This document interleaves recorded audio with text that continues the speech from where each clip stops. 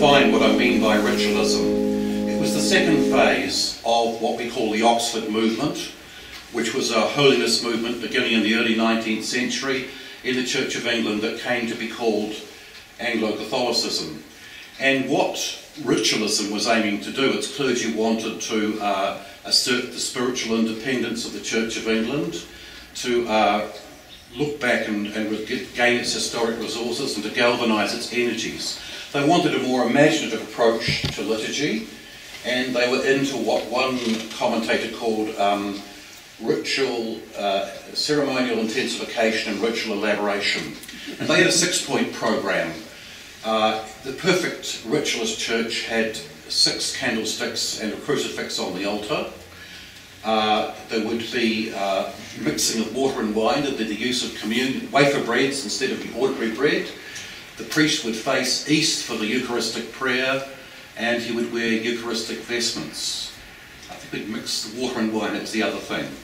So it was a move to put the Eucharist at the centre of parish life, to displace Matins and Litany. That was the normal fare of Anglican parishes on Sunday morning. Perhaps we go to St Bartholomew's. This is St Bartholomew's, Brighton, perhaps one of the tallest churches in the Church of England. Hope to be there in a few weeks' time. They're facing east and facing a crucifix in Big 6. And so inevitably this program, beginning in the middle of the 19th century, attracted opposition. Let's go to Father Tooth. This is the famous Father Tooth, who was imprisoned for ritual offences. The newspaper or magazine put this up. So people, I guess the 2 things that really got people going in response was priests recommending auricular confession to a priest, and also the wearing of Eucharistic vestments, because those with any kind of liturgical or theological knowledge knew that this was asserting the doctrine of Eucharistic sacrifice, which had been repudiated and rejected at the English Reformation. Well, newspapers in New Zealand were reporting on what was happening back in England, and thanks to the way in which the Evening Star and the ODT amply reported on all this and gave lots of space in its correspondence columns, we can trace the beginnings of New Zealand anticipation of ritualism, and Papers Past is a great resource for this. And looking at the correspondence, it really falls into about 3 or 4 categories. There were those who were the conspiracy theorists. Bishop Neville is intent on imposing high church clergy in this diocese. No wonder the parishes are having problems financing themselves and financing full-time ministry. The second category of correspondence were those who were opposed to ritualism and were determined to nip it in the bud, any first signs of it. Clergy who intoned the responses at Matins and the Litany that's a bad sign. Clergy who had surplus choirs and processed them in with a processional cross, this was another warning sign of bad things to come. There were also those who wanted to see the Oxford movement arrive in the Diocese of Dunedin. They wanted to see its devotion, its discipline, its attention to pastoral diligence. Perhaps the other thing I missed out is that ritualism and Anglo-Catholicism had a powerful dose of romanticism, that powerful cultural current that dominated 19th century culture and still there very strongly for us. Hence the stress on devotion, poetry and mystery. Well, that was the beginnings of the newspaper war, and there were several brushfire incidents, sort of opening skirmishes. The Reverend H.J. Davis, Vicar of Naseby, you wouldn't have think Naseby were the first place where trouble developed, was thought to be ritualist, and in the year 1881 a vandal had broken into the church, torn up the altar cloth and stolen the candlesticks. Then the Reverend Hobbs had gone to All Saints Gladstone. He was opposed for ritualist practices also, and left after 3 years for a rather more quiet ministry at Gore. But when he left 6 years later, the Bruce Herald acclaimed that financial contributions were down, and he too had been dogged by controversy about all that. But the real attention getter, because these incidents were now beginning to occur up and down New Zealand, had occurred in the Diocese of Christchurch at St Bartholomew's, Kaiapoi, where the Reverend Carlyon had turned up in the 1870s from Cornwall, and it was a case of immoderate youthful zeal encountering entrenched Orange Lodge opposition. He'd had the misfortune to come to a parish where the Orange Lodge were firmly ensconced in the lay leadership of the parish. I think this is supposed to be the oldest church in the Diocese of Christchurch. Well worth a visit if you're passing through Kaiapoi. And there were some cause célèbre incidents. There was a watch night service on New Year's Eve, interrupted by the banging of a drum and the ringing of a bell. People rushed outside, and there was a bit of a fight, and the drum got ripped. What Carline was doing, he was facing east for the Eucharistic prayer, he was mixing water with wine, he was wearing a surplice and coloured stole, he had a surplice choir. Let's notice what he wasn't doing. He wasn't wearing vestments, he wasn't using incense, but he had done two things to really get the Orange Lodge lay opposition mobilised. He had said in a sermon that the Virgin Mary was the greatest saint who ever lived. And he had also handed out pre-confirmation manuals recommending the practice of confession to a priest, and with a list of searching moral inventory questions. And if there was one thing guaranteed to get the Victorian patriarch going, it was the thought that as women folk were being examined on the subject of sexual purity, and the priest inquiring into what was going on in the intimate affairs of the Victorian household. Well, we can notice the means used to get rid of Carline. They cut off their giving, a standard practice in New Zealand, to get rid of unpopular clergy on. There were the inevitable protest meetings and resignations from vestry, but that was a double-edged sword because, of course, the Carline supporters could win the occasional tactical victories. There was complaining to the bishop, but that didn't really work because Bishop Harper upheld a number of Carline's practices while advising Carline to tone it down. But what worked was appealing to an ecclesiastical court, in other words, going one higher than Harper. And the three bishops who adjudicated on the charges brought against Carline was Suter, the new evangelical Bishop of Nelson, who was bound to find him in the wrong, and Neville, who, although he was a crypto high churchman, needed to conceal all that after the Jenner affair, and that was the means to get rid of Carline. So there was a tick list now for a ritualist priest to succeed in a parish. You needed to get control of the money supply. You needed to avoid going to a parish with lay popes or the Orange Lodge ensconced in the lay leadership. You needed to get the support of your diocesan bishop, and you needed to stay out of the ecclesiastical courts above all. Well, if that had been the opening warning shot, Dunedin would then experience in the 1880s a replay of all this with what I call the Kirkham curtain raiser at St John's Roslin. The Reverend Kirkham had come out from England in 1879 to become the Vicar of All Saints Dunedin, an appointment that had fallen through, but the parish of St John's Roslin was coming into existence, and so he was sent off to that parish. 3 years later, the new church of St John's was consecrated, and he was away. He was a man of independent means. He had paid the £400 to get out here. He was moderate in the changes he made at St John's. He put a chancel screen in, some candelabra, he had a surplice choir, but where he really went to town was in the mission church of the Good Shepherd at Flagstaff, which we are very fortunate to have a photograph of. Here he wore Eucharistic vestments, he used incense, he wore a beretta. I should have brought mine with me to show what I mean by that. He had a very elaborate church indeed. It became known as the go-to place for ritualist religion. People came there from as far away as St Clair, and from 1883 a lively correspondence developed in the newspapers about the goings-on at St John's.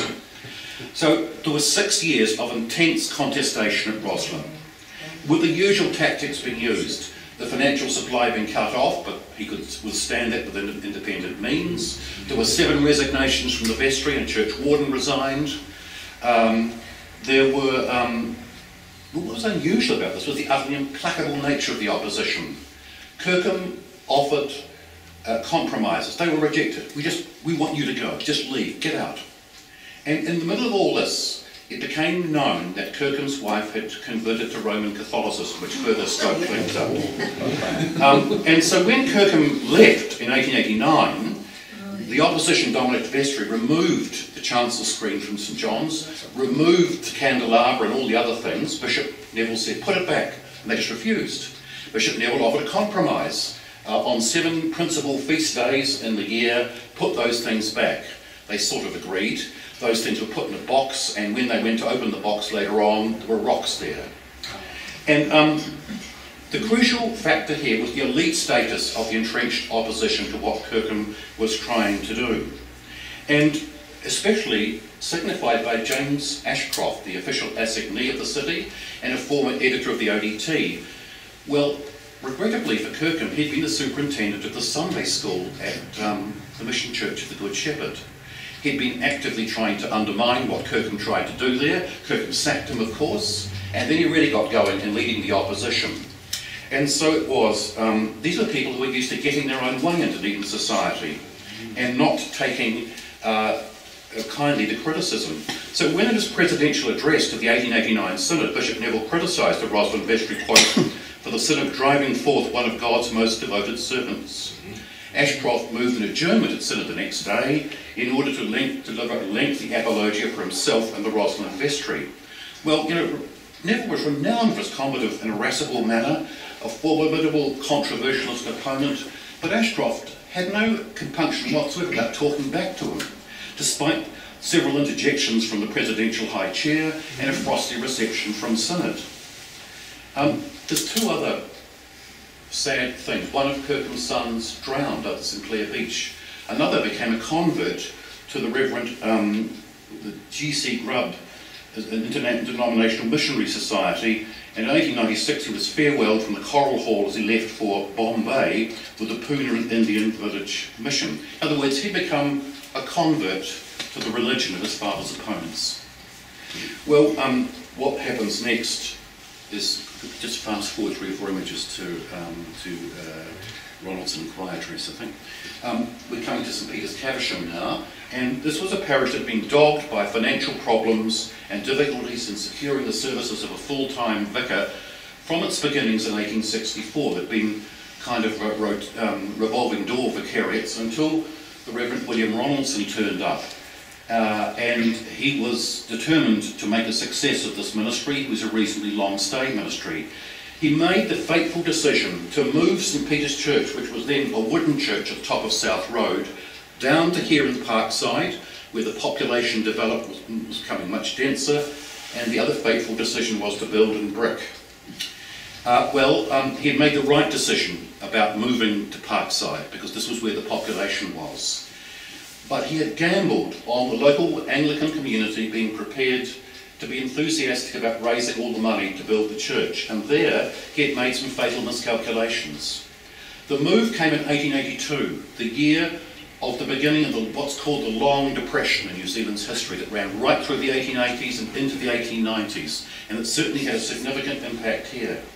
He had gambled on the land on which the former St Peter's stood, known as Clapcott's Acre, being swiftly sold to help pay for the sale. In fact, there were numerous complications and difficulties, and it didn't sell until 1902. The debt problems steadily mounted. Ronaldson began to use his own resources. They moved 2 large rooms from Green Island to form the parish hall. He paid for that, £500, because that's a bit of cash. And he was driven out of the parish really in 1897, 1887, surrounded by bitter acrimony about the debts that had been racked up. And so Bishop Neville resolved to take decisive action to save St Peter's. It was now in a desperate situation with very few vestry members left and huge debts. So he resolved to impose the Reverend Brian King on the parish. And he said in the 1915 Dawson Synod, "It may not be known to all that he, King, accepted the charge of St Peter's Caversham at my request entirely as an act of faith. This was at the time, there was at the time no vestry and no stipend could be offered. He never had robust health, but his unfailing courage and manifest sincerity first attracted to his side a band of earnest ladies, and later the parish organisation was restored, the terrible debt grappled with, and as a result of a reward of many years of patient effort, the late canon had the happiness of seeing, when he retired, a strong and well-equipped parish, with many additions to its property and its debts reduced." Well, he moved to a rental house in what we now call Loyalty Street. It was now called Brunswick Street, number 13. The house is still there. It's had a bit of a renovation to one of its side walls recently. And his perilous ministry began. We need to say a few words about King's life and ministry before that. Let's go back to that one more. He His father was, of course, the Vicar of St George's in the East, the first church where the famous ritual riots began, a series of riots that would occur up and down the length of the British Isles. And those riots occurred from 1859 to 1860. And there were, it drew in proxies, supporters and opponents from all over the southeast of England. And certainly services were disrupted in this kind of a way, and police constables were sent in from time to time trying to minimise the troubles. Well, Brian King had grown up in the St George's Vicarage as a teenager who witnessed all this. And we wonder what he made of it all. Let's go on to the next image. This is his dad, after whom he was named. And in the cathedral papers there's a hagiographical work praising Brian King as a martyr of ritualism. Not everybody had that opinion at the time. There was a lot of adverse criticism about him. John Sheldon Reed has brought all that criticism together. The Times Intelligence Report had also observed that in private life he is as remarkable for his extreme pride and hauteur as he is notorious for want of propriety and discretion in the administration of his duties. Father McConaughey's biographer had said he was not without courage, he showed patience and forbearance and behaved with considerable dignity in some trying situations, but it's difficult to escape the impression he was something of a noodle. Well, later historians have been kinder to King Senior and have said that he was blamed for some of the things that other people had done. He'd given permission for a mission church to be established at St Peter's London docks, where 2 SSC priests had been the first to wear Eucharistic vestments in the Diocese of London and to practice an advanced style of ritualist religion. Well, he got the blame for that, and they encouraged him to wear vestments. He was a bit reluctant about that. They've inflamed an already tense situation. So he was moved on to the quiet living of Avebury in Wiltshire, where he did in fact show some capacity for compromise. The services there were Holy Communion every Sunday. There was a Sun Eucharist. There was Gregorian chant to accompany it. But there was no lighted candles on the altar. He didn't wear vestments, and there wasn't incense. Well, I'm going to argue, though, that one of the reasons why Brian King Jr. was successful in what he did at Caversham, apart from the parish's desperation, was that he displayed a high degree of emotional intelligence and ability to get on with people, what we now call soft skills. And so I think he was watching and learning. Well, there's an interesting issue about sibling rivalry. How come? Brian King was the oldest of 9 children. One of his younger brothers, Gilbert King, was sent to Oxford, was the curate of this quiet country living of Avebury, and went on to be a vicar in Cornwall. How come he was given this preferential treatment and Brian King wasn't?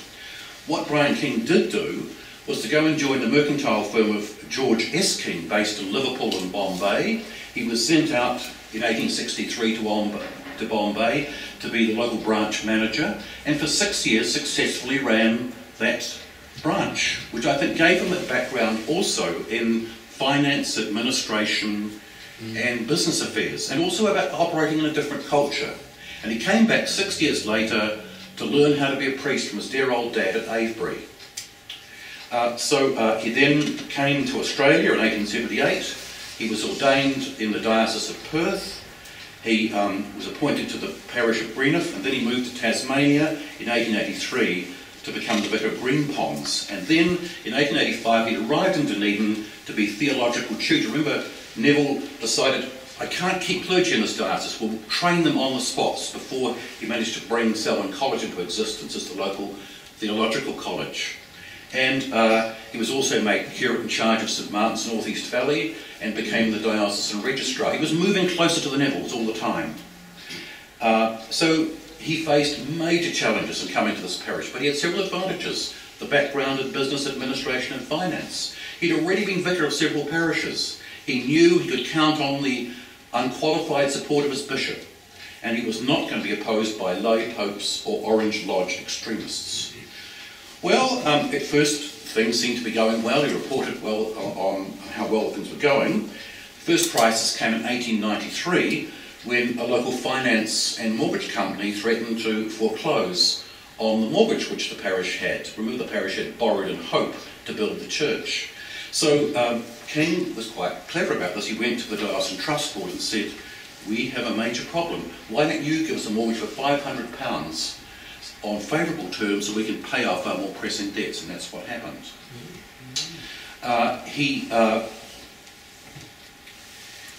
The next crisis came in 1894. He said to the vestry, I've received no stipend for the last month.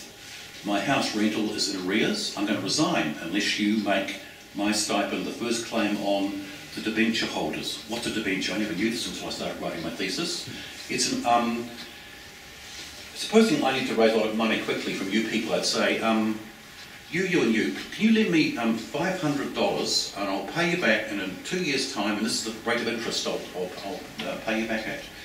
He wanted the stipend to be the first claim on that. Captain Esther, after whom Esther Crescent was named, was the church warden here, where for many years he volunteered to stump up more money. The debenture holders agreed to this. A strong letter of support was offered by Bishop Neville. And let's just say two things about what really helped King. The earnest band of ladies he talked about was the Guild. In Victorian parishes and beyond that, maybe women didn't have the vote at parish meetings. My goodness, they had indispensable economic and financial power. You had to have their support because they were a cash cow who could always be counted on to stump up money and to provide a ready cash flow. And the other thing was that Bishop Neville was a man who put his money where his mouth was. He gave debentures to the parish, as well as strongly supporting. Let's go to Neville's rather fearsome image. Well, you know, why haven't I dwelt on the Jenner affair? Because I think it's a sideshow. I think that, you know, when Jenner was displaced as the Bishop of Dunedin, he went off to a quiet country living and wrote hymns. I think he lacked what Neville had, the drive, the energy, the determination. He had married money. I'll be talking about that at the Requiem Eucharist. And he made many mistakes. He hacked a lot of people off, but he never gave up. And it was, despite his combative nature, I think we owe it to him that the Diocese of Dunedin came into existence. So, how did King set about trying to change the pattern of worship? Let's go to the vestments now. Well, frustratingly, the vestry minutes tell us nothing about this. Vicars don't actually have to consult with their vestries about worship changes, so it's a very good idea for them to do that. We do know that he wore these vestments because the newspaper report said it, and he said it about himself when he handed these vestments over to the cathedral where they now live. And they had been the vestments that his father wore at St George's in the East. We know also from a letter of complaint that came from Holy Cross and Kildare many years later, he said, at St Peter's, vestments are used, services are in plain surplice, there are 2 altar lights but no incense, the other services are plain. But here at Holy Cross we're getting the works, you know, incense, the lot. This is not fair. So what does tell us something about King's change strategy of worship registers? He began to try and reduce the number of matins and litany services in the mid to late morning as much as possible. It was a compromise at first, you know, 2 matins and litanies a month and 2 Sun Eucharists. There was always an 8 AM Holy Communion. Frustratingly, he tells us how many communicants were at these Sun Eucharists. He doesn't tell us how many other worshippers were there. Did the matins lovers just sit these services out unrecorded, or was there a low turnout? But he boxed on and kept slowly but surely upping the ante and increasing the number of Sun Eucharists. We know that Caversham worshippers were early risers. On major feast days, they'd whack on a 7 o'clock service as well as 8 o'clock service. These were very well attended. One thing we can notice is just what a conscientious parish priest he was. There's a diary of his activities just for 1897. It's held in the cathedral archives. And it records one morning he clocked up 13 visits in a morning. Can't have stayed long anywhere. It records the way in which he was playing draughts with the old man down at the Benevolent Institution there, giving a talk on tips on successful living to the Literary and Social Club. He was pastorally diligent. And on Saturday night, he would come to the church to pray in preparation for Sunday, about an hour, and he would try and gather lay people to support that spiritual preparation. It was a spiritual revolution as well as a worship revolution. Well, the next thing he needed to do, let's come to the Ronaldsons now, was to get the Ronaldsons on the side. because, let's go to the next one. Ronaldson's son, CJ, had been the superintendent of the Sunday school, and his sister had been a Sunday school teacher and organist for the Sunday school. They'd resigned in High Dutchton when their dad was driven off the parish. And let's just go to the next one, the amazing benevolent institution. This is actually a very favourable shot. This amazing workhouse was down the end of Eastbourne Street here.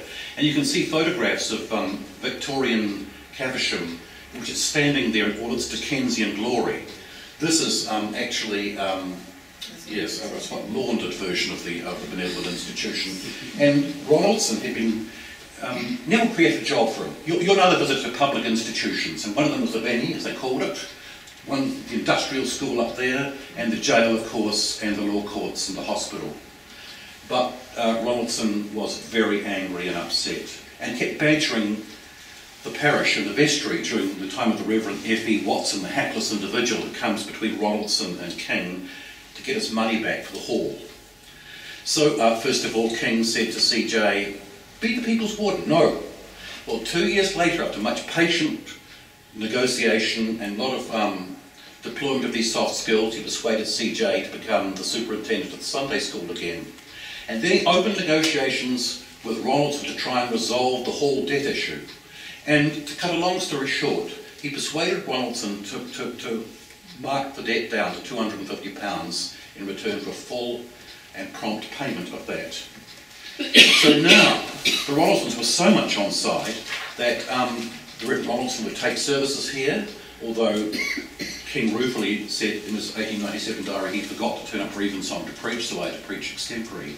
And when King came back from 2 long holidays, the Reverend Ronaldson gave the effusive speech of welcome and return to him.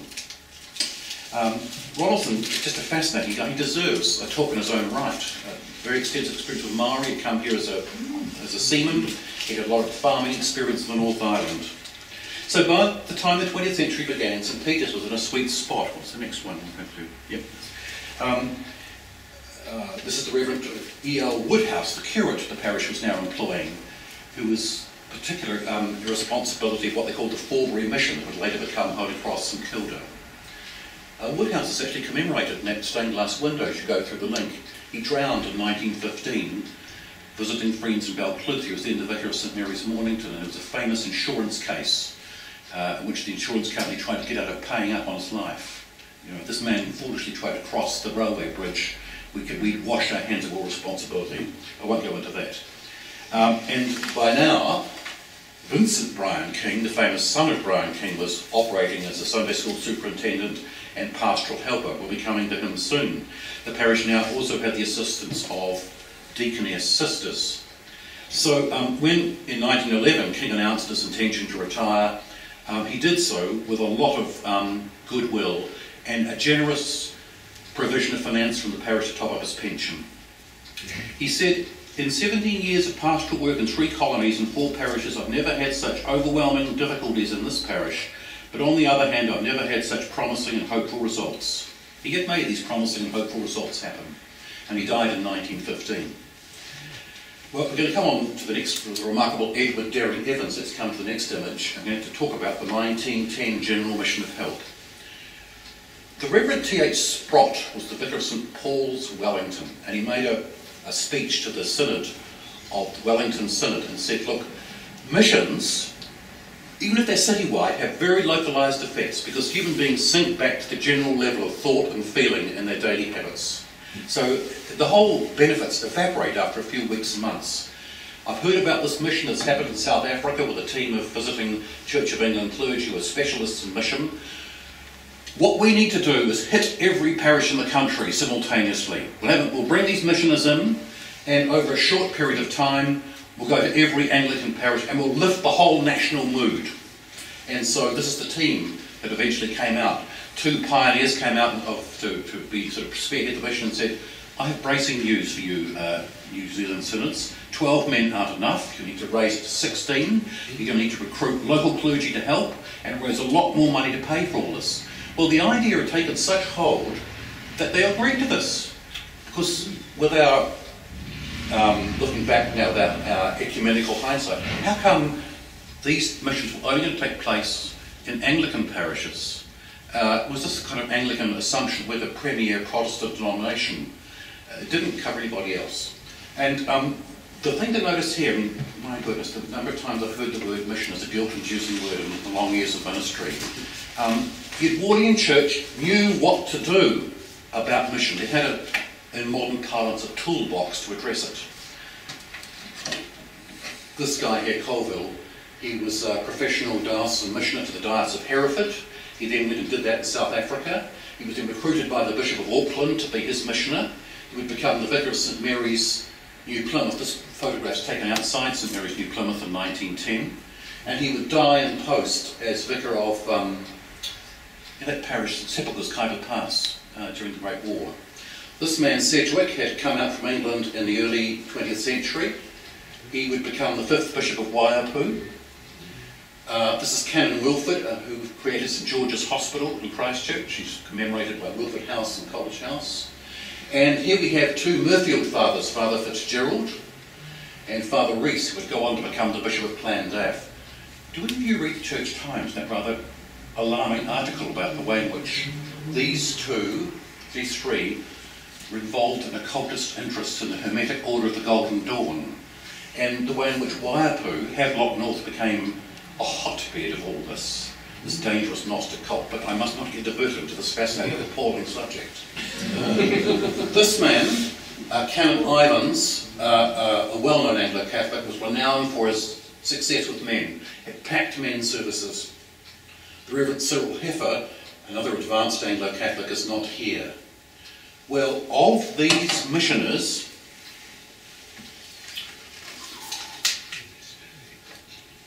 nine were Anglo-Catholics and 5 were evangelicals. And this would have an impact. Well, the missionaries arrived in Dunedin in November. Large parishes got an 8-day mission. Small parishes got a 4-day mission. The very Anglo-Catholic missioners were sent to All Saints in St Martin's North East Valley of the Cathedral. St Peter's got the Reverend H.V. Jones, a moderate Anglo-Catholic.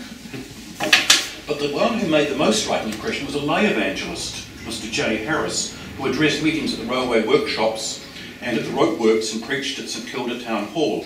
According to the ODT, the service that he took on the Thursday evening stands out as one of the most striking features of the mission, both in regard to the number of men present and the heartiness of the singing.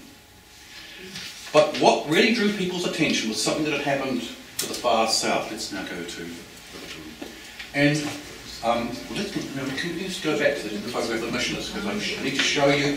Here we have Edward Daring Evans, who had arrived late. And he was going to take missions at Waimate and Riverton. Let's go to Riverton now. And it was a 14-day mission. There was only 1,000 people in Riverton. And he clearly had a flair for the dramatic. On the Saturday evening, he gathered 150 church people outside the church here for a short outdoor service. Just went there last week. You can actually get into this church quite easily because that wonderful museum's open just across the road and they've got the key. And the church is obviously in use and loved. It was built in 1902, 1903, not long before the mission. So let's go to the next image. And what they then did, he wanted to gather people up to go to the town hall. Looks like a Wild West movie, doesn't it? The town hall, the old town hall, was actually quite close to the church, very close. They must have gone down one side of the street and then down the other side of the street with a large red processional cross. And they'd halt at various points for short exhortations for people to follow the procession and go to the town hall. And night after night, the crowds grew. It wasn't just Anglicans and lapsed Anglicans that were attending. It drew newspaper reports from across Southland, and the mission was so successful it raised not just enough money to pay for the Riverton mission, but more funds were sent to Dunedin to pay for the mission overall. And nominators at Caversham took notice and asked Daring Evans to come to the parish. So, what's the next image we have? Cool. Yep. Well, as soon as he arrived at St Peter's in 1911, he took a mission at Holy Cross St Kilda with a record of intensive activities. He said to the Reverend J. Morland, the Vicar of Riverton, "Time for return of favours, come and help me." There was open air preaching, there were children's services, women's services, addresses to men, and he founded a men's group there right away. He revitalised the men's group here at Caversham. He was the kind of guy who pressed start buttons and then moved on. And this is the consecration service of Holy Cross in Kilda. And as you see, Darren Evans is being the deacon, and he's got Neville dressed up to the nines and everything. And a very high standard of religion here. So now Holy Cross in Kilda was open for business. He also, one Sunday afternoon in January 1914, there were a lot of beachgoers and swimmers and what have you there, no service yet. Suddenly they were startled to see a procession beginning from Parkster's corner of Queen Alexander Street, wending its way onto the beach, where Evans conducted a short service and preached simple evangelical sermons, to which large numbers listened very attentively. Let's go to the next image. The other thing that happened was the building and opening of the vicarage in 1913. These two tough-looking characters in the front are the vicarage boarders. This is Father Coates, the curate. I suspect this is the woman he married. He went on to become the Vicar of Antiquae. His brother got killed at the Western Front in 1917 and he had a major nervous breakdown. He recovered his mojo and went to the Diocese of Auckland, where he spent his entire life in ministry. Here's Darren Evans, but there's something a bit puzzling about this that I can't figure out. Let's go to the next image and I'll show you why I'm puzzled. Here's Edward Daring with a Beretta and a cope. Let's go back again. These clergy are dressed in serum cassocks and Canterbury caps. Well, there's two strands in ritualism at this stage. There's the let's not ape Romans. Let's not ape Rome. We'll copy the style of what we think went on in English religion in the High Middle Ages based on the cathedral at Salisbury. This is what we think with the outdoor dress. Percy Dermer said all this in the Parson's Handbook. You wear button-up cassocks, you wear a belt and a Canterbury cap. Well, Darren Evans has now gone full Roman. But we know this, let's go to the next image. This is not outside St. Peter's. I wonder if this was taken in America. Because what happened was that in 1914, he went to America. He was a remarkable guy. He had an American father. He was the first vicar here to be trained at the Theological College, Lincoln Theological College. These were considered to be newfangled inventions and rather dangerously like Roman seminaries. And he became the curate of a church in Baltimore that had 1,200 members. Then he became the vicar. And then he married a millionaire's daughter, Helen Fisk, in 1917 at the great Anglo-Catholic shrine of St Mary's 46th Street, isn't it? There were 4 bishops in attendance at the nuptial mass, including the Bishop of Fond du Lac, the suffragan Bishop of New York, Coadjutor Bishop, who was a relative of the Fisk family. There was the Governor-General of Canada, the Marquess and Marchioness of Aberdeen, and her father gave the golden doors at the Cathedral of St John the Divine, New York. He was a strong supporter of St Mary's. He was the executive director of an insurance company. Well, his wife Helen had many mystical and olfactory experiences. I had not known what an olfactory experience was until I studied this. Apparently this is where you don't just see mystical things, you smell them as well. She had mystical visions of Saint Therese of Lisieux, who died in 19th century France, just a few years before. Mystical visions of Jesus in the tabernacle and of the Blessed Virgin Mary. And the head of the Society of St John the Evangelist in America encouraged her to write all these visions down in a little book that was called The Garden of the Little Flower and Other Mystical Experiences. And Darren Evans had itchy feet. He never stayed anywhere for long. Went back to England, was briefly vicar of a parish in Exeter, vicar of a parish called Mamhead in rural Exeter. He was briefly canon of the Falkland Islands and he was in Chile as a missionary. The Second World War found him in a church in the Diocese of Southwark where the Luftwaffe bombed him out, and he died in the early 1950s in the West Country. Well, why did he have such itchy feet? There's a clue. When he went away in 1912 for 6 months to recruit some new clergy from England and find some assuage the grumpy feelings of his former parish in England, he said this. I have a few words to say about the way of work which you've been carrying on during the past months. There have been lots of very strenuous work, full of anxiety. done since he came here last March. He had been helped through it all in spite of fits of depression by the great kindness it showed to him. Now, my theory is there are some clergy with underlying depressive personalities. They work in powered bursts of enthusiasm, then they lapse into long, sombre periods of being down, and then they go on to the next challenge. You know, I'm bored to tears, on to the next thing. I suspect he was like this. What a guy, though. What an interesting life. Let's now go to the next picture. Well, this photograph's in the sacristy. This is Father John Mortimer, surrounded by his servers, who are part of the Guild of the Servants of the Sanctuary, a very famous sodality. Anglo-Catholic parishes love this. And let's look at some of the characters here. Here's Edward McLeavy, who would go on to be ordained and become the Vicar of St Barnabas, Roseneath, and would establish its reputation as the Anglo-Catholic shrine of the Diocese of Wellington. And this, of course, is Stan Hurd. Let's go to Stan, the man, who would become ordained and would serve his entire ministry in the Diocese of Dunedin. And he begat Michael Hurd, a very successful Vicar of St Michael's, Anderson's Bay, and a very successful Dean of Nelson Cathedral, who in turn begat Tim Hurd. So here, Stan was the establishment of a clerical dynasty. So this is the third of the triad of clergy who will cement in the Oxford movement at Caversham. What's the next image now? Mortimer had come out with Canon Burton, the man who changed the world at St Michael's Christchurch and made it the premier Anglo-Catholic parish of New Zealand. He was a missioner in the Diocese of St Albans. It was said of him that he emptied St Michael's out and filled it up again with a different kind of Anglican. He was another hit and run man. He was only there for 3 or 4 years. I love the sardonic smile on his face. I think that coat was given to him by St Michael's parishioner. Well, Father Mortimer was the son-in-law of Burton. He married one of his daughters. Came up to be part of the change team. He was then made vicar, Churchill Julius proposed to present him to the living of St Matthew's, get this right,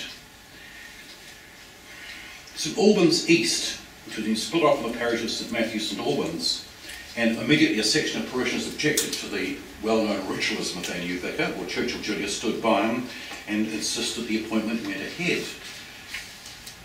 You know, God's got a great sense of humour. This is the parish that became St Stephen Shirley. And as we all know, St Stephen Shirley has just broken away from the Anglican Church under the leadership of its vicar, J. Bean, who's likely to be consecrated the first GAFCON missionary bishop of New Zealand later this year. Well, this parish of St Shirley had an Anglo-Catholic beginning.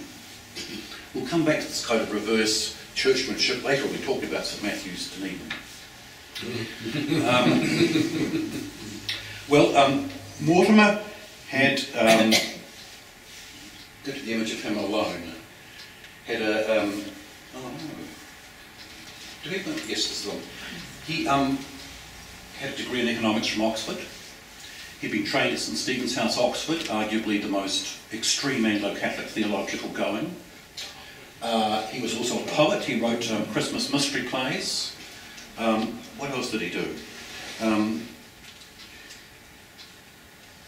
His intellectual background was certainly key, because one thing the Caversham Project has made it clear is that Caversham came into existence as an industrial suburb, having never ever been anything else before. And problems of labour were a big issue. Look at those eyes. Very thin man, very ill health. He died of consumption in 1920. Maybe not a good idea to have come to such a smoky parish. Remember, it wasn't just the gasworks down there, there was gasworks up here on South Road, where the old St Peter's had been, and out there in Kensington was a formidable railway shunting yard. You've got to imagine this suburb as being just full of smoke pollution all the time. So let's go to the next image. His intellectual background, oh no, this looks not wanting. Can we get to that one? Yes. This book came out in the late 19th century, and it burst like a bombshell on the Christian scene. It was a collection of essays by Anglo-Catholic theologians presided over by the famous Bishop Gore, who had established the Community of the Resurrection in Mirfield and become the Bishop of Oxford. It addressed issues that thoughtful, sensitive, intelligent Christians had become very worried about. The rise of German biblical criticism. What are we to make of Darwin's evolution? And what about the problems of living in an advanced industrial society with increasingly conflicted labour relations? Luxemburg had offered a solution to all those. It had an impact way outside the Anglican world. Rutherford Waddell was a fan of it, for instance. There was a Fabian society existed in Dunedin at the same time. So let's move on to the next image. And the next one. Yes, when he died, he was said to be universally loved by all parishioners. So he's the only vicar who's ever had a stained glass window named after him. Can we find the Unionists in the Oval? He was a Christian socialist, and he founded the Christian Social League in Christchurch. And Father Money, who was the curate of Holy Trinity Avonside, was the secretary. In the 1913 Littleton waterfront strike, he went out to address the workers. We're on your side, keep going. Make sure it doesn't turn into violence, but we're all for you. And he put up a motion to the Christchurch Diocesan Synod that will raise a lot of interest. The press, never a great fan of progressive causes, wrote an editorial on red-fed Christianity, commenting on these two clergy. And this gave him a great opportunity to jump into the correspondence columns. This isn't the waterfront strike, it's the Oval of Dunedin, actually. But what Mortimer achieved with two things in this time. In 1917, he gave the go-ahead for Holy Cross St Kilda to become an independent parish, and that was a very good idea because it reduced the burden on Mortimer's curates. It encouraged the Anglicans in Holy Cross St Kilda to become much more energised in terms of their mission work, and it was the beginnings. Arguably, this is what should have happened at St Peter Less St Clair. I digress. The other thing he did was to give a series of lectures on guild socialism in the hall here in 1918. These attracted huge turnouts of working men and a very appreciative response. And how can I sum this up briefly? We came to a conference at Mirfield a few weeks about Neville Figure, CR, one of the great social theoreticians of the time, who was talking about the need for intermediate institutions between the state and the individual. And what Mortimer was recommending was a kind of revival of the medieval guilds, only more so, more like 20th century syndicalism. A guild would control a particular craft or skill area of the industrial economy, recruit and set standards for apprentices. It would work up the pay scales and would supervise those who were competent to do the job. They wouldn't own the means of production or the factories, but they would negotiate directly with the government. And this attracted a lot of support. When he said, though, you should stay at the arbitration courts, that wasn't popular. Let me just quickly say two things. One thing about trade unionism in New Zealand in this era. There were two streams, the craft unions that dominated here in Dunedin. We're just here for the pay and conditions for the workers, nothing else. And the Red Feds in Auckland, based on American models, we're here to transform society, to take over on behalf of labour the means of production and the accumulation of capital. Calling somebody a Red Fed was a very incendiary thing to call them. When the craft unions here were very keen on the arbitration system of the Liberal government, so that wasn't a popular thing. Well, Mortimer went out and gave an abridged version of this lecture at Port Chalmers, but his ill health got him after that, and he took leave of absence, went to Christchurch in 1920 and died there. Let's go to the next one after that, and one after that. His requiem, of course, was at St Michael's. He's buried in the Burwood Cemetery. Next one. What about his wife? She was left with 3 kids. And she went back to England and she established a dance school. And she got together with another woman who was very good as a dance instructor. They must have got some cash from somewhere. And they established this school called Elmhurst at Camberley. It was a boarding school for girls. It trained them to be dancers and eventually went on to become a primary feeder for many of the premier dance companies and ballet companies of England. One of her sons became ordained. She created a very Anglo-Catholic chapel there, appointed him the chaplain. So young women here went to the school to be trained how to be trained dancers and advanced Anglo-Catholics. I find this utterly admirable. And I think this is one of the things I want to say about ritualism. At its best, although it's always been a minority movement within the Anglican Church, it's exhibited a creativity and a generativity that's sort of punched above its weight. She died in the 1950s, and her death was recorded in the parish mag here. Remarkable woman. Let's move. Oh, yes, just one final thing. We can be amused at the kind of quaint medievalism of talking about guild socialism. We can be amused about and talking about how Henry VIII had put the rot on, by creating proto-capitalists out of those who had seized the monasteries. But in the interwar era, Anglo-Catholics created what was called the Christian sociology movement. People like V.A. Demant and Maurice Rickett were very involved in that, thinking hard about how to resolve the issues of industrial civilization in Britain. This in turn was endorsed by the Christendom group, sponsored by T.S. Eliot, and this in turn influenced the COPEC conference, and this in turn influenced William Temple's widely read and much admired book, Christianity and Social Order, which is held to be one of the major taproots of the welfare state and the thinking of the Labour government when it came to power in 1945. Now we come to Vincent Bryan King, the remarkable son of Bryan King. This is the opening of the Vauxhall Boys Orphanage, and let's look at some of the characters here. This is Vincent Bryan King, this thin, cadaverous creature who was Bishop's chaplain. Here's Father Mortimer. This is Deans Ritchie, who went on to become a prominent member of the financial and business community of Dunedin, died in 1942, and as Obert said, how deeply influenced me by Father Mortimer. He changed his life and influenced him in so many ways.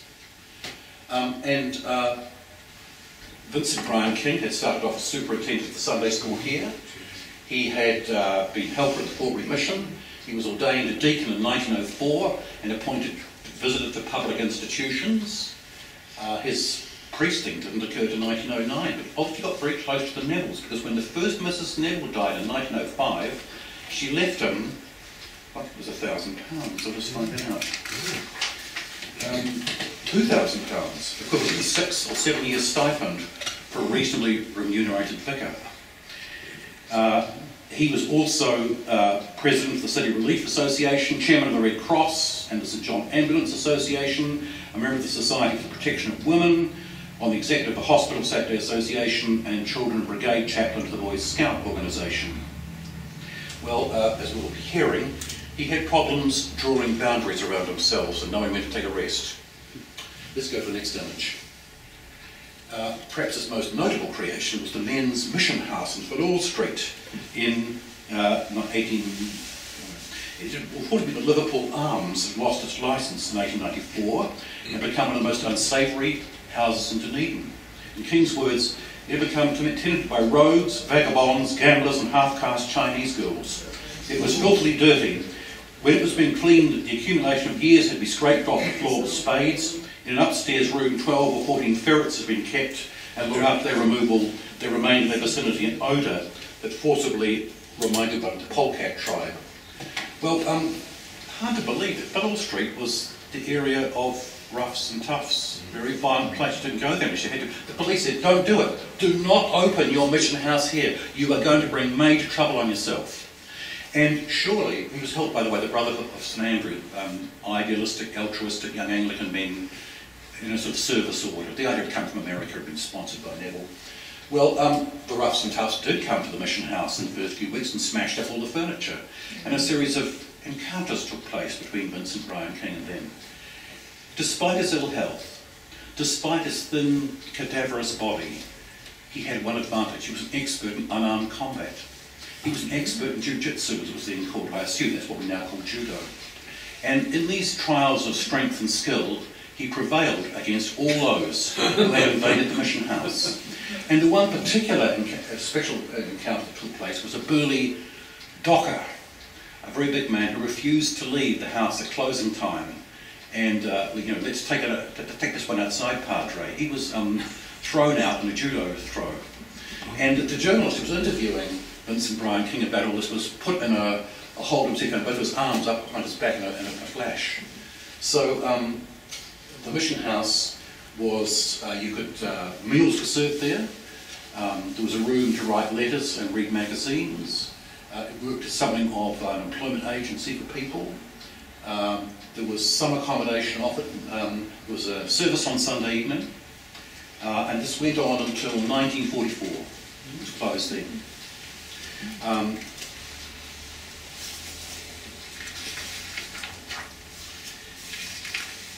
King was also very adept at spotting the difference between scroungers and professional panhandlers and people in genuine need. His name appeared with dreary frequency. But don't just give money indiscriminately to people on the street, to beggars. Exercise wisdom and discernment. His name appeared with dreary frequency in the courts on behalf of deserted and abandoned wives and men who weren't paying their support payments to kids. But he really came into his own when the 1918 influenza pandemic came. What happened was that the pandemic moved down through New Zealand from November on and had been brought back by servicemen, and people knew it was coming, so Dr. Irwin Farris, the district health officer, took it upon himself to bypass the mayor and directly approached King in his capacity as head of the local Red Cross and St John Ambulance Association to be the city's chief organiser of the relief effort. So King took over the Red Cross shop in the which building was this? In the post office building, and he developed a bureau of several hundred volunteers. He was answerable only to Dr. Farris. He in effect became the flu czar of Dunedin. The mayor and the town clerk came down with the flu. They were out of it. These images, I think, are taken from Geoffrey Rice's famous book on the influenza pandemic. Geoffrey Rice taught me the Crusades when I was in my MA year at Canterbury. He's made an amazing mistake in this book. He attributes these relief efforts to Vincent Bryan King's father, who died in 1915. Remarkable mistake for a professional historian. There were some very wacko ideas about what you did to try and save people from getting the flu. This is the old hospital, and there were hundreds of cars were sent out every day to households where people had come down with the flu. King got stuck into Ritualism to Dunedin, who claimed were raising the price on citrus fruits, which were a key thing that people did to try and save themselves. And Dunedin was fortunate having just over half the death toll of Christchurch and was the least affected of the four centres. 701 flu victims were admitted to Dunedin Hospital, 530 which were pneumonic, with 172 deaths resulting. The worst day came on the 26th of November when 16 people died. What got people really scared about the flu pandemic is that usually when viral things come, it's the very old and the very young who died. In this one, it was the young and the fit who died. And when they died, their skin often turned black or blue, because what had happened was that oxygen had been come out of their capillaries, and that really scared people. St Peter's Capuchin parishioners, remember Lil Bedford? She actually caught the flu as a baby, and she was saved by a devoted nursing. The nurse took her away from her family and said, I will look after her. So the people of Dunedin were so grateful to King that they gave him a motor car and £1,000. And in subsequent years, he organised, he was very involved in the Monticello War Veterans Home, showed the Prince of Wales and the King around in the 1920s. He, in the floods of 1923, and the big one in South D in 1929, he was a house-to-house visitor. He was very involved in relief work for unemployed men. He would say, things are very bad in 1926. In 1929 he would say, never in his 25 years experience had he seen such hardship in the city. Well, he kept having breakdowns because of his overwork. 23, 24 and 26. The worst one was in the 1930s. His wife had died that year. He was given 6 months leave, went back to England, visited St George's in the east with his son Myrick Bryan King, who was also ordained. I'll just say a word about him in a minute. King retired in 1943, the mission house closed in 1944, and he died in 1945. Mayor Vincent Bryan King was ordained in 1948, but would really function in ordained ministry being of a neurasthenic disposition. When he died in 1988, his tombstone in Broad Bay Cemetery read, "In memory of Mayor Vincent Bryan King, 1912-1988 priest, Psalm 31 verse 7, I will rejoice because thou hast taken heed of my adversities." Well, the Truth newspaper, which is not a great fan of the church or its kind of clergy, wrote an extended panegyric about King and called him the king of all men. He just praised him for all that he had done. And that's perhaps the most fitting tribute to him. I'm going to conclude now, just as well.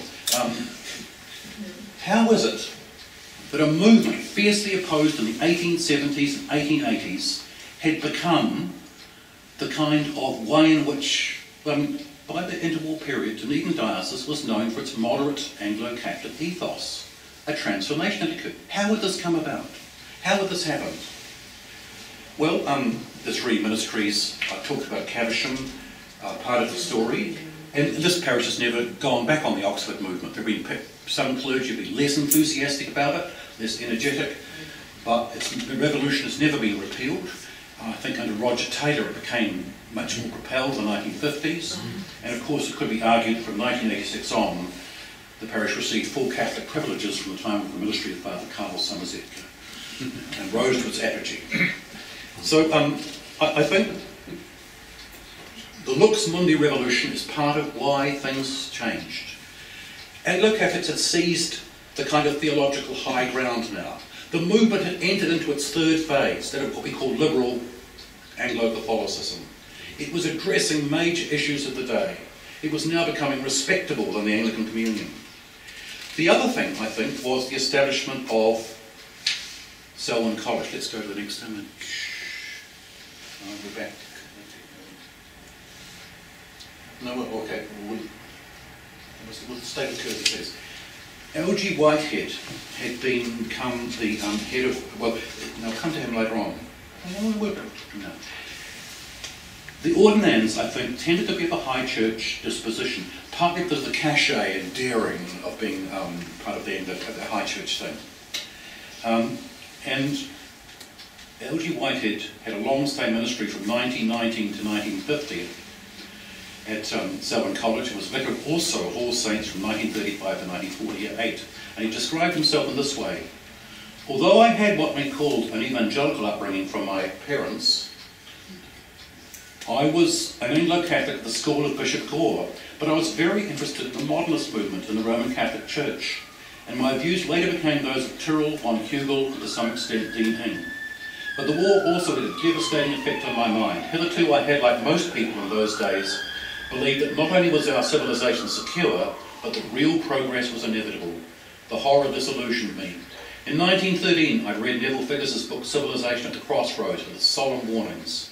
If they disturbed me, I comforted myself with the thought that the crash would not come in our time. What an interesting guy L.G. Whitehead is. He's a son of a Kaiapoi bookseller, an autodidact, who became a formidable intellectual. He and Father Mortimer had read the French philosopher Henri Bergson's book, Creative Evolution, in the original French. They were friends together. Let's now, I think the 1910 General Mission had left its mark. The confraternity of the Resurrection was left behind at the cathedral by Father Fitzgerald and Father Rees. Deaconess religious sisters became established part of All Saints team, and also here at Caversham. So ritualistic sisterhoods were now acceptable. And of course, they founded the Sisters of the Church St Hilda's. Incidentally, Sister Etheline had grown up in the Neville household as part of the extended family. And that left, people were very impressed by the fact that the Sisters of the Church had created St Hilda's. Let's now look at the final image. Go back to one. Bishop Neville himself. The accusations against Neville of ritual sympathies and of high church tendencies have not been without foundation. Keenly aware of Jenner's fate, he had downplayed that aspect of his Anglican identity for many years, but as the 20th century dawned, he had several decades of episcopal rule under his belt, and he was now the primate, and he feared no one. after his elevation to that role in 1904. And I think that photograph tells the story. All right, Derry Evans had egged him on to dress up to the nines like this, but I think he was enjoying it, and he was finally able to show himself in his true colours. And finally, this is a unique Anglican diocese of being surrounded by the sea of Presbyterianism. It's one of the few dioceses that voted against church union. And I think that may have helped to solidify its desire to have a very strong sense of Anglican ethos and identity, to stand for something. So, that's it. Now just a quick bit about books. For those studying Anglo-Catholicism and Ritualism, there's been some very good books come out recently. There's one by John Shelton Reed, Glorious Battle, an American sociologist, who compares the pioneering ritualists to the American youth movement of the 1960s. These are people out looking for trouble. They believed that bad news was not bad, it was good, it brought you publicity. But he's got a detailed analysis of many of the London ritualist parishes. This has just come out, the Oxford Handbook of the Oxford Movement. It does focus rather relentlessly on Oxford and the Tractarians, but it's got some amazing articles in it. And this series of books, the Oxford History of Anglicanism, amazing they persuaded OUP to produce this series, and the editor is Rowan Strong, a New Zealand Anglican priest who teaches in Western Australia. And this volume 3 about partisan Anglicanism and its global expansion is particularly helpful, because he argues that the competition between evangelicals and Anglo-Catholics wasn't a bad thing. It helped the production of kind of mission energies in the church. Okay, that's it. You're great for morning tea. You can ask me questions at morning tea.